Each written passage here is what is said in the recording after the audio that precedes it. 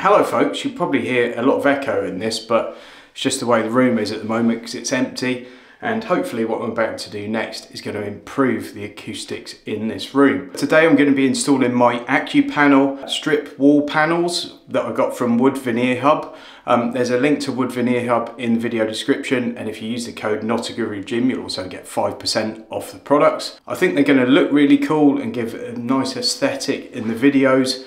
And more importantly, I guess they'll hopefully sort of even out the sound a bit in this room, because as you can hear, the room's very live at the moment and I need to soak up some of those echoes and things, so it saves me a lot of time in sort of post-production when I'm editing videos. So I'm going to show you the unboxing, and then we're going to go through the process of how I actually install them. There are a couple of different ways to do it, so I'll talk through that, and then at the end you'll see the finished product. Let's get cracking. So these are the panels I've gone for. They come two to a pack, and each pack is a lot heavier than you might expect. It's an MDF wrapped with a walnut veneer. They look absolutely awesome. I've just got to take this cellophane off. It's called Luxe Natural Walnut Acoustic Wood Wall.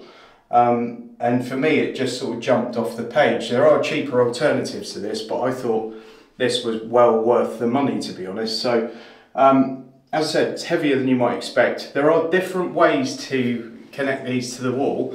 You can either go for screws, which means measuring out, putting in wall plugs and things, and then screwing through the felt to mount these to the wall. I'm actually going to go for adhesive.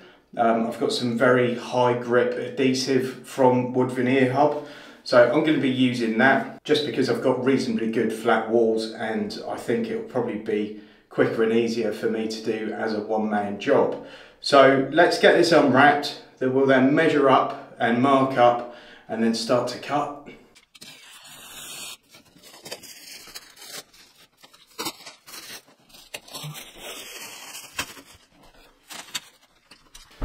So there we go, that's all unwrapped. This is a real wood veneer, so you can oil this. This comes pre-oiled, but you can oil this in future. You can do what you like with it, really.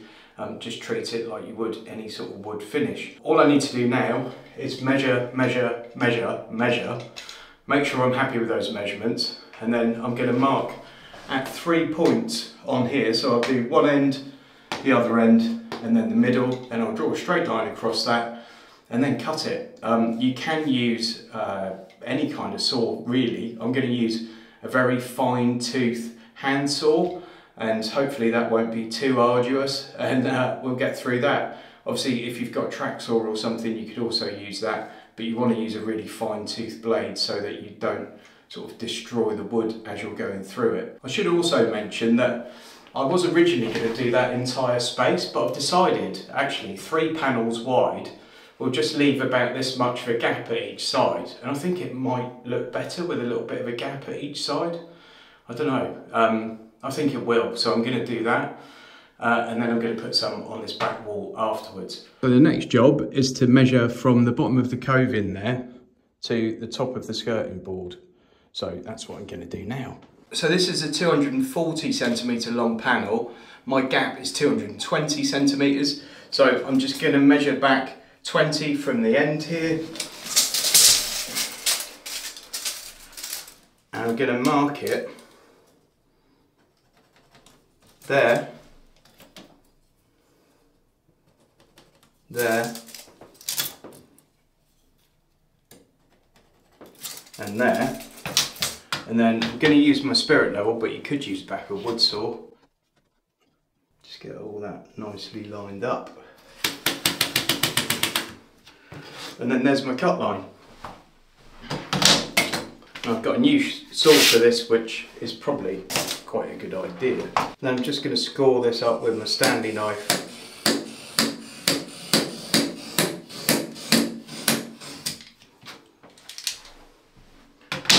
Just to help it saw along its way.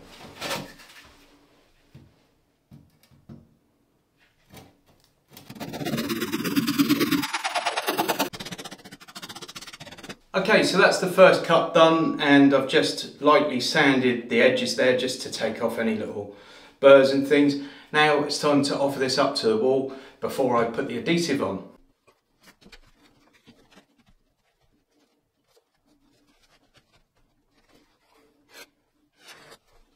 Okay, so I'm happy with that. So I'm now going to put adhesive on and we'll get the thing stuck to the wall. Exciting. So this is the product I'm using, wood paneling adhesive from the Wood Veneer Hub. And it says high instant grab, ultra high strength, hazardous free.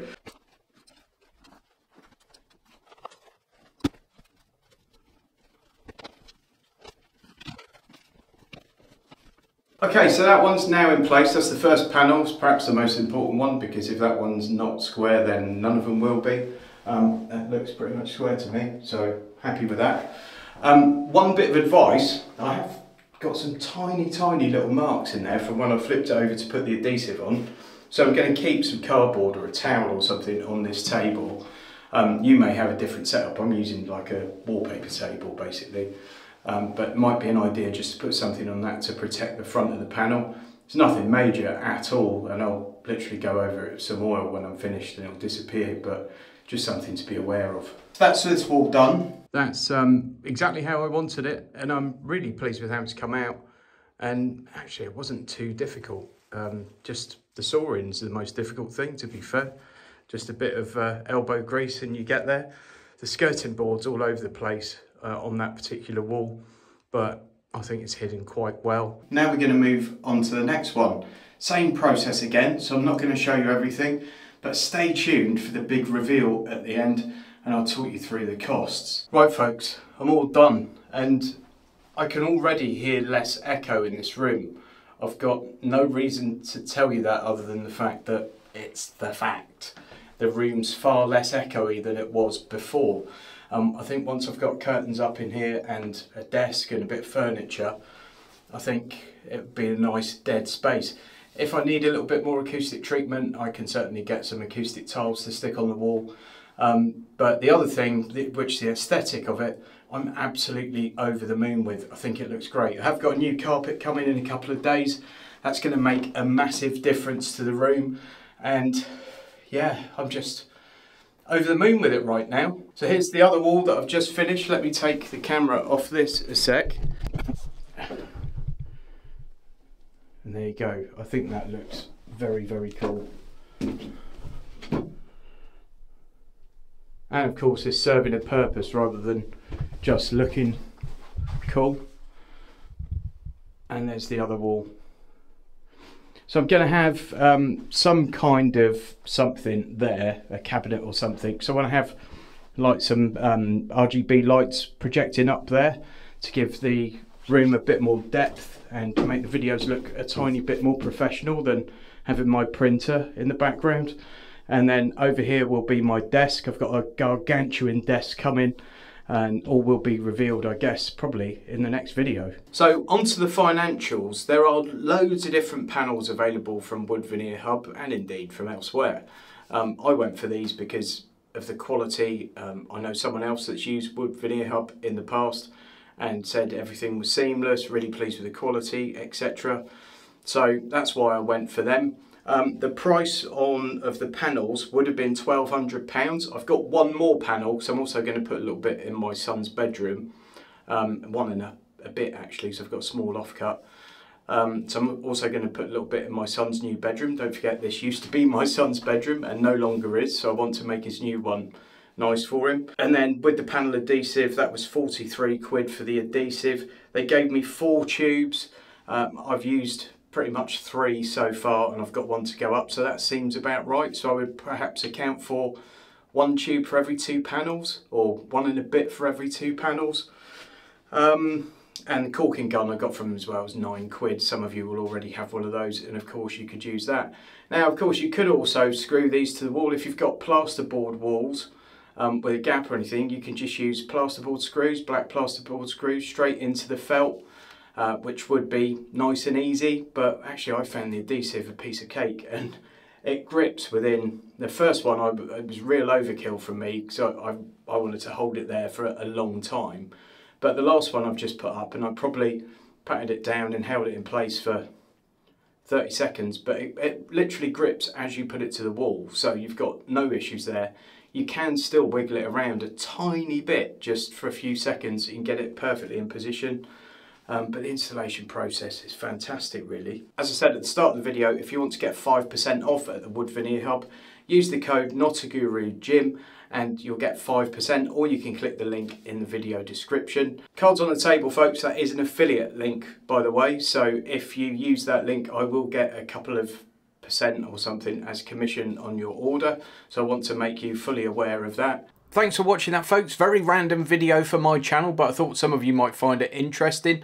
The next video will probably be me putting my huge desk together. You'll see the new carpet, which will hopefully be in by the time I make that one. Give this one a thumbs up, please subscribe to the channel if you're not already subscribed, and thank you for watching. See you on the next one. Huge thanks to all my channel members for your continued support, I really do appreciate it.